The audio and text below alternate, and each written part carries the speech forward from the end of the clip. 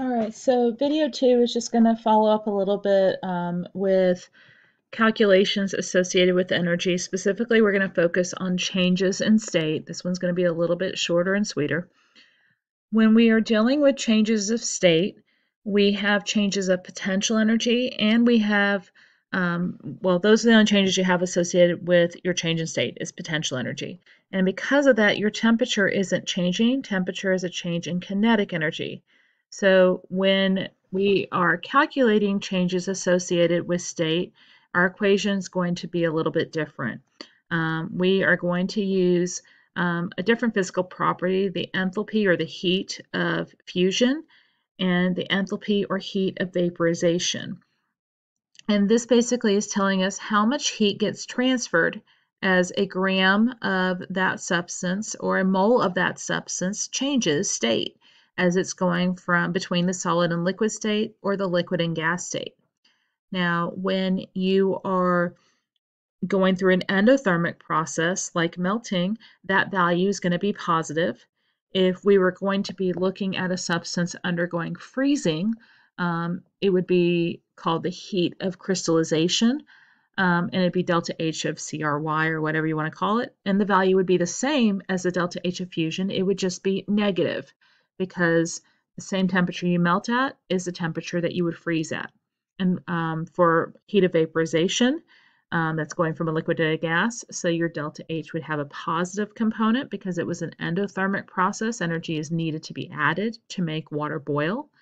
And if you were going to condense water, you would have a heat of condensation or an enthalpy of condensation. And the delta H of condensation would be the same as the vaporization value, but it would just be negative since you are letting go of energy. When you're calculating the heat associated with the phase change, you don't want to include temperature because since temperature is constant, your delta T would be 0, and then that would be telling you that there's no heat involved in that process, which we know is definitely not the case. You definitely need heat to undergo phase changes, whether it's through gaining it or losing it. While we're changing state, oftentimes these are going to be associated with temperature changes, and those are associated with kinetic energy since the molecules are either moving more quickly or more slowly. So we still will be using MCP delta T. We just kind of have to look at what information we're given in our problem to know how many phase changes we've gone through and how many states we've gone through, and then what temperatures we were at when we were going through those state changes. So if you were going to take a substance from its solid state all the way up to its vapor state, you would have Q calculations for the 3 phases, solid, liquid, and gas, as well as the 2 phase changes that your substance underwent, the melting Q as well as the boiling Q. Again, you're not going to necessarily have all of these, but these are the different ones that you could have involved, both potential energy changes as well as kinetic energy changes. So if I was going to represent this graphically, specifically with water, we can see how ice is going to be a solid below 0, and then there's going to be a flat line where it's undergoing a potential energy change as the melting process is occurring. And then I have a sharp increase as I apply heat and that water warms up. Eventually, we're going to reach a point where the water is going to turn into steam. You'll notice that the line for that is much longer than it was from ice to water. That's because you have a lot of intermolecular forces to overcome. And so the delta H for boiling for water is substantially greater than the delta H of fusion where ice is melting. Because that's a larger quantity, it's going to require a heck of a lot more heat to be able to change all the water into steam. And then once you get all of it converted over, then you go back into just purely steam being warmed up, and you can see the temperature changing there.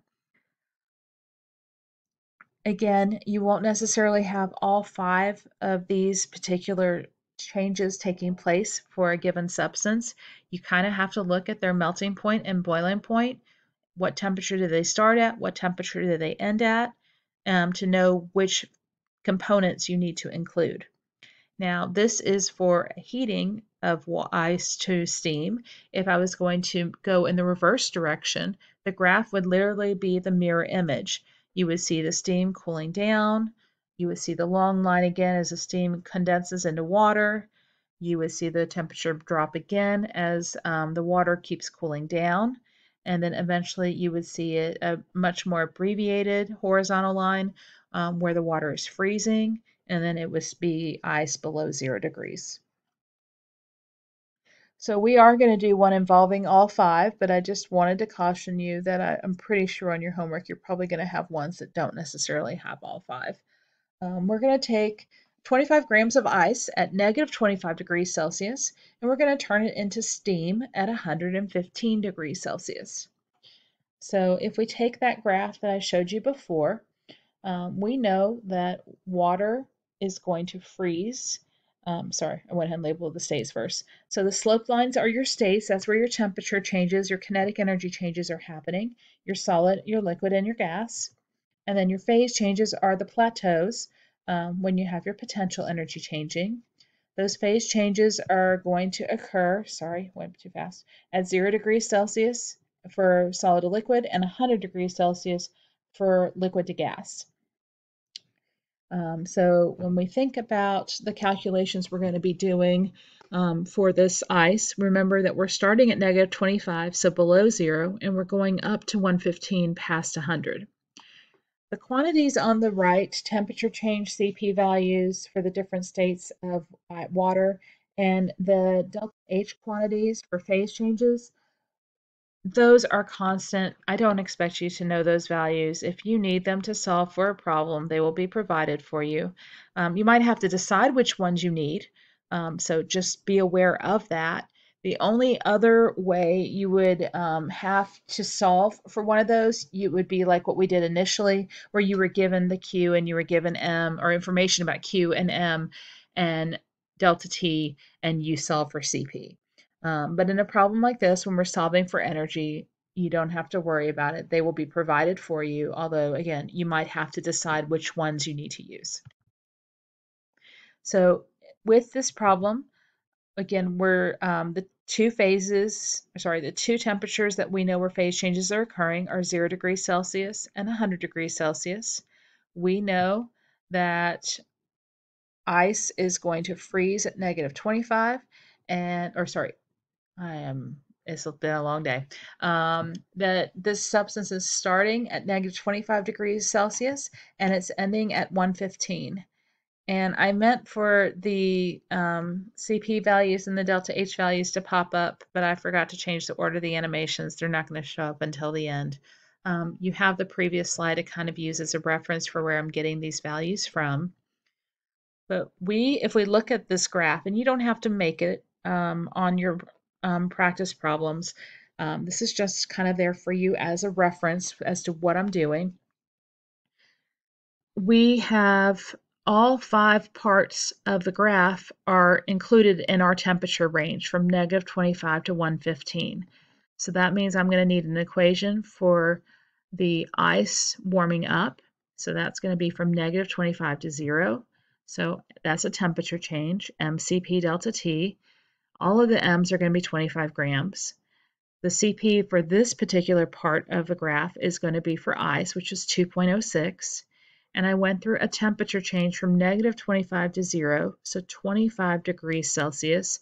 And because that is a temperature change, that's the same as saying 25 Kelvin. And my flat line at 0 degrees, I'm making ice melt. So I would need to include its mass, the m delta H, but specifically the delta H for that melting process, which is 333 for water. Again, if you look at the previous slide, you'll see that there. Now I'm warming up my water. I'm going from 0 to 100 degrees Celsius. And so anytime I'm on one of those sloped lines, when I'm going through temperature changes, I need to use MCP delta T. I have my mass, I have my CP for water, and then my temperature change is a temperature change where I'm in that middle sloped line between 0 and 100 degrees Celsius. I now have my last flat line where I'm changing from liquid to gas, potential energy changes, so I need to use M delta H, but specifically the delta H for vaporization, where I change from liquid to gas, that will be 2260. And then finally, I'm going to take my water and I'm going to, my water vapor, and I'm going to heat it up to 115 degrees Celsius, but I was only a vapor starting at 100 degrees Celsius. So my temperature change this time is going to be 15. I need to use the heat capacity for water as a gas, which is 1.86. And again, I keep my mass 25 grams. So remember your sig fig rules that you multiply and then you add. You need to make sure you account for your sig figs for the multiplication part before you can add all your values together. The most these can all have is 2 sig figs. If the mass only has 2 sig figs, all the CP values and delta H's have more than 2 sig figs.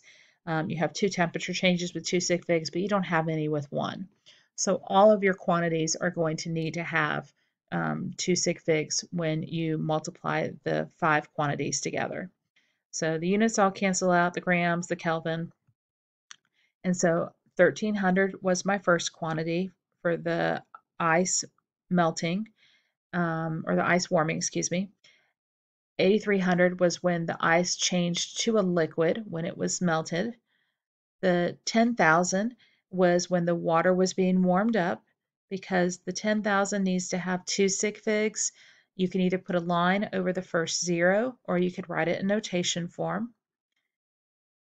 The 57,000 is from the water boiling, going from a liquid to a gas.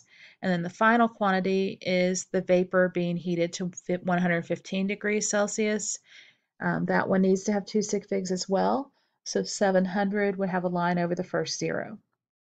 So all I have left to do is to add these quantities together. I need to see which place that all 5 quantities have in common. So what is the least precise measurement that I have, or my least precise calculation? My first measurement is reported to the hundredths place.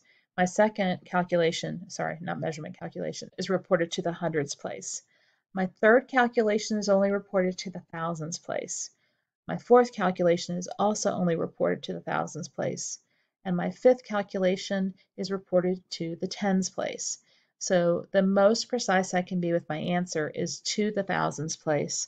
So when I add all these together, I'm going to need to round to the thousands place, and when I do that, I get 77,000. So again, I'm sorry I didn't have these pop up initially. There's your CP values, there's your delta H values. So you can see where I got the 2.06 for ice, the 4.184 for water, and the 1.86 for steam. And then for the melting process, the 333, and for vaporization, the 2260.